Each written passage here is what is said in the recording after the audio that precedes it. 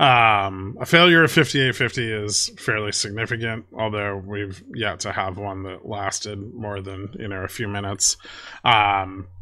This is a pretty important level to hold as far as ES goes, and we just failed it pretty hard. I guess we'll see if we find support on the longer term trend, but this is our first actual test of that trend. And it just came right here after market close.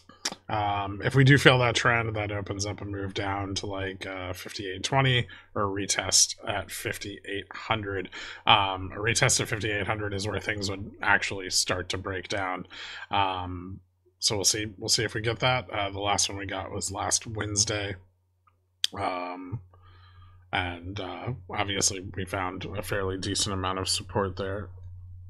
But the second test may not have a bounce, or may not have as significant of a bounce. Commodities up, oil overperforming a little bit today. Gold down, gold up, silver down, copper flat. Some of the agricultural commodities still up on the day. Dixie down, mostly against the euro. Looks like yields of the 2 and the 5 moved up. So the yield curve's probably steepened a little bit between the 2 and the 10. Those are getting kind of close, but not too much movement in yields today. Not like the last few days. Correlation largely broke down today. There was a couple moments of recovery, but not much. We are starting, as earnings pass, there's a very good chance that we will see the dispersion trade break back down again as volatility shorting becomes more incentivized on the underlying components of the index. Carry leverage still elevated, 8x, 7x, 7x. Forward yield on vol still below the Fed funds rate, but 4.4, so not negative. Moves continuing up, although we still haven't seen much of a move out of correlation here since bond vol started spiking. Generally, those are a little more aligned. Right now, they're quite divergent and have been for the last few weeks. Well, most of the month of October. Tomorrow's the end of the month. We have the baby collar roll for JPM. It's not as big as the quarterly collar, but it is a decent number of contracts and could drive some volatility. Skew moving back up. It probably doesn't really tell us much. It's not a very big move. S&P 42.14% of it above its 20-day moving average. Actually, RSP ended up closing a bit down on the day, despite some recovery earlier, as did Russell and Dow. So that breadth that had picked up earlier in the day kind of swept away. Did end up being a little bit better of a play than going just short the S&P, but short S&P kind of worked out as well. It's just very choppy. Correlation between VIX, cash VIX, not really doing much. I don't think we're seeing any changes there. Maybe down on the daily, we've got a little bit of movement. Slight decline, so we may be getting a little bit of vol shorting here, but not very much. Fed Fund Future is now pricing in 0.75 cuts. This on the back of the much stronger than expected private payroll data. Obviously, it came in almost 100,000 over the analysts' estimated range. And so this is, as we trim rate cuts back into June of 2025, the likelihood of the Fed not cutting again this year is increasing, which will continue to probably drive yields.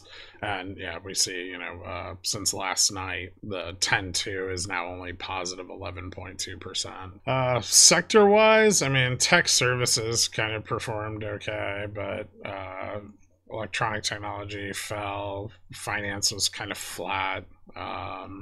Manufacturing and health tech, consumer services, durables, these all kind of underperforming largely.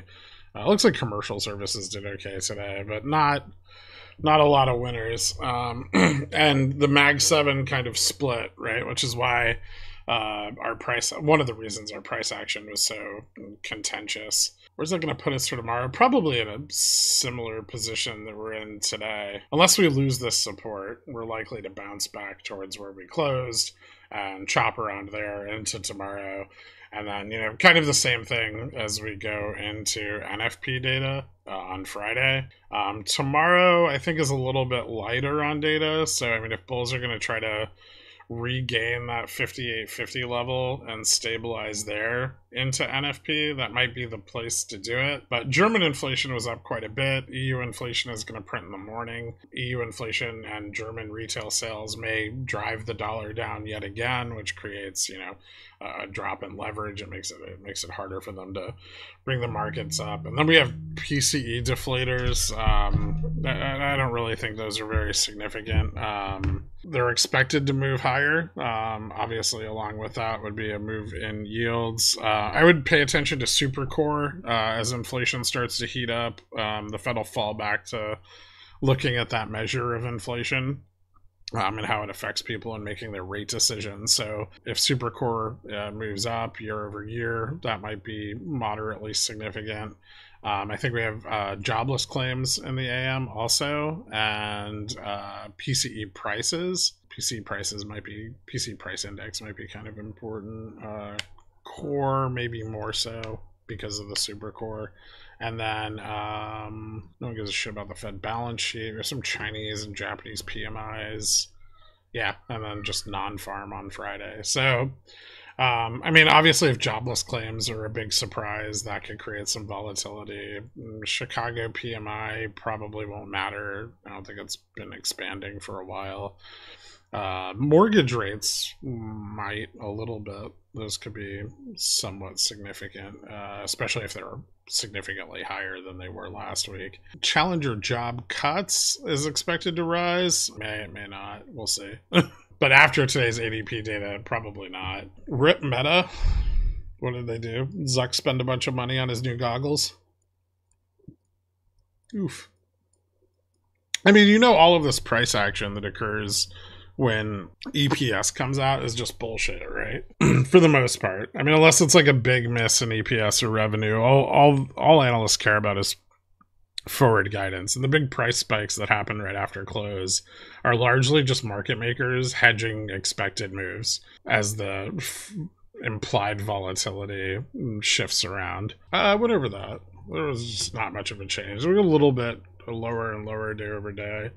We've been getting more compounded vol shorting near spot, but it's not very significant. No more significant than it was like back in mid-September. And we popped out of that and rose higher, you know.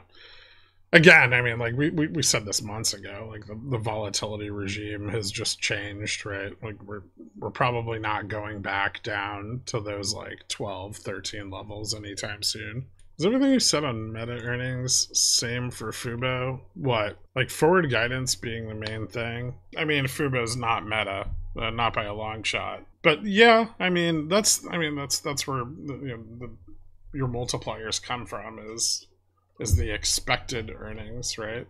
If expected earnings rise, then, you know, people are willing to pay more money per share for those earnings. How's AR doing after hours? They have earnings, and I can't see the chart. I have no idea. Looks like they're up about like 2%. Not a very big move. Although I don't know if their earnings are released yet.